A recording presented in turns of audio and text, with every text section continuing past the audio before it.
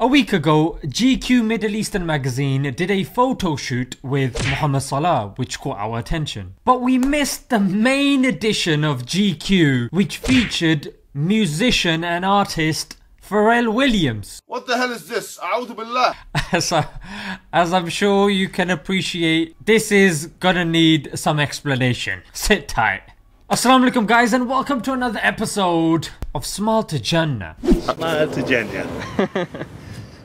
Now I'm sure we can sit here and say he looks like someone in a banana skin, or the fact that he looks like someone who's wearing a used handkerchief. But I'm sure I'm gonna be accused as somebody that doesn't know fashion. But on the real though, what could the pros of this man dress be? I guess you could sleep wherever you wanted without taking a duvet. Hiding your belly fat would become easier, and you'd be cleaning the streets wherever you went, including dog doo-doo. Alright, so what would the cons be? Well, if you were to play football, you'd be stuck being the goalkeeper. Whenever you decided to travel abroad, you'd have to book 2 tickets, and if you had an itch on your leg, you'd have to think twice, because it would probably take you half an hour to reach it. Alright, so let's get a female perspective on this, yeah? I will not be in a relationship with a man that is high maintenance.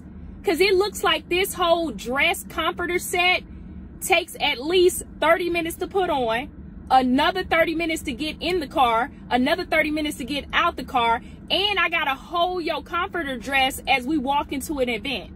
I'm not doing it. I'm not renting a Sprinter van just so my man can go to an event.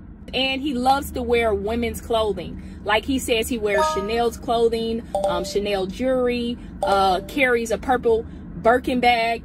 Like, I don't want to date a man like that because I feel like it's high maintenance and it's also competition. Where's my Daphne lipstick? Pharrell, oh, he wearing it. Where my nail polish? Pharrell got it.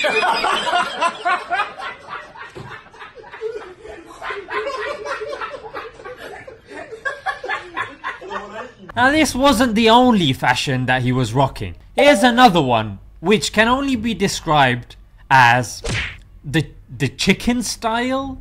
I don't know. And here they made him do poses that, let's be frank, we do in front of the bathroom mirror. I'm telling you, fix your ways. I'm sure you spotted the caption which reads, "The new masculinity."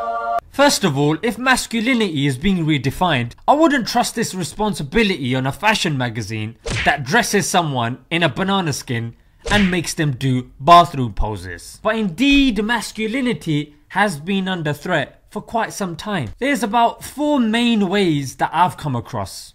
Number 1, by constantly using this term toxic masculinity, and yeah, without mentioning toxic femininity. Number 2, the rise of endocrine disruptors in our foods and household products. These are chemicals which affect one's sexual health and even hormone balances, amongst many other things. You guys need to make sure you research this, yeah? Endocrine disruptors. Number 3, spreading confusion amongst our children and attacking those who decide to speak out. I have rarely been subjected to more foul abuse on social media than I have in the last few days since this campaign started against me. There is an aspect of, I'm afraid, your lobby group, for want of a better word, the gender lobby group, which is highly abusive. It wants everybody that they don't agree with to be fired, cancelled, destroyed, and everything else. And I say that most people, and I say this with respect to you, most people think the concept of 100 genders is utter nonsense. Yeah. And number 4, using celebrities as a catalyst to put this across and make it seem cool. Here's what I said about Sam Smith. 2 years ago, he comes out as a gay man. We all cover that, right? It's a big moment. He talks about it. We all cover it. And within 2 years, he's abandoned that position and now says now he's not sure if he's male or female, right? So he's a singer. He's won Best Male category awards for many years, right? What is he now going to enter? We now hear the Brit... Wait a minute. We now hear the Brit Awards has to go awards neutral, almost certainly as a result of Sam Smith. Really?